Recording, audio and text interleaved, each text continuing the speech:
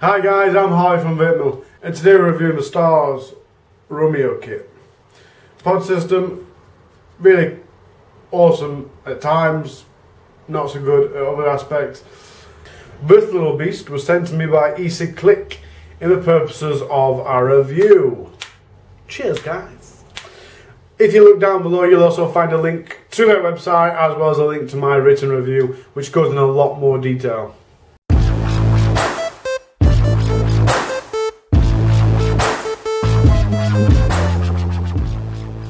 Hi guys, not the usual setup, but I'm at home. My disposable pods have just run out and I'm really dying to try this. I've got my Snowball, but I'm not that much of a fan, so I'm going to unbox this right now. So, take off a protective wrapper. Boom. Slide it out. How to replace coil. Something you always need to know, I suppose. Here's the system. Feels a bit like a walkie-talkie. Hello. Put it down for a second. We've got the spare coil there. Got a foam out. Got a lanyard. Lanyards are very popular these days in regards to systems. We've got a protection ring of some sort. I don't know, I have to look at what that is.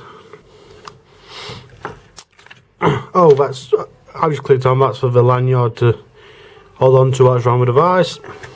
So it is a vape band in essence. Then you've got your user manual, like I say, your lanyard, your charger, which is USB normal, micro, quite shameful really, it does really annoy me that. And that's it guys. So I'm going to go and enjoy, because that's what I do.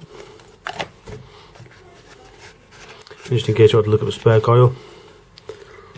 They're very similar to the Node coils. It'd be interesting to see if they are compatible, but I don't think they are. It looks a little bit different. All done. Cheers guys. So it's 105 by 46 by 20 millimeters, weighing in at 114 grams, e-liquid capacity of 2 milliliters.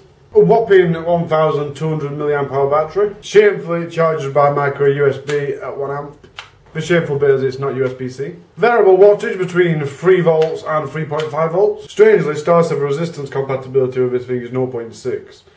I'm sure that's not perfectly right, especially since it comes with 1.4 coil. So we're going to say 0.6 upwards. It's made of zinc alloy. It's got top fill and adjustable airflow. It's got a really strong magnetic connection. LED indicator, pass-through charging, short circuit protection, 8-second timeout protection, and low voltage protection. Let's get on with the review. So one of the first things I noticed about the Starss Romeo is it's got a lot of features missing. It doesn't notice when there's not an atomizer attached. That's quite poor. And it's also incapable of telling you the battery level. It tells you when it's about to die or dead, but it doesn't tell you anything more than that, so you can't check if you've got 30% or 60% or 100%. I think it's built quite well. Like I said, I love the magnetic connection. The LED indicator is quite bright. Something that is interesting about this little beast is the battery life. Now it's got 1200 mAh battery and it charges at 1 amp, so therefore it's going to take you an hour and a half to 2 hours. For my experience, it's about an hour and 40. But this little beast with the 2 coils that it comes with, you can provide anything from 8 watts up to a whopping 20 watts. Which means, depending on your coil and your power setting, you're going to get anything from 8 hours to possibly even 2 days. So battery life's got a good point there. And the adjustable airflow is quite decent. It has also got 2 small holes here. They are quite good, because that means you can cut your airflow fully off and have a proper mouth to lung vaping experience. Now, as you saw at the beginning of the video, it does provide quite a lot of vapour, but it doesn't provide any flavour at all.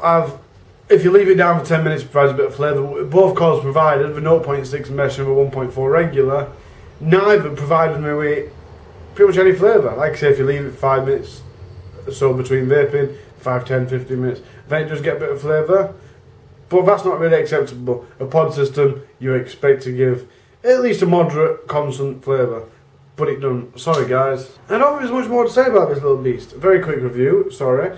Obviously it looks like a walkie-talkie. Testing. And one more thing I would like to say as well, the button. Now the button to use it is in a quite strange place.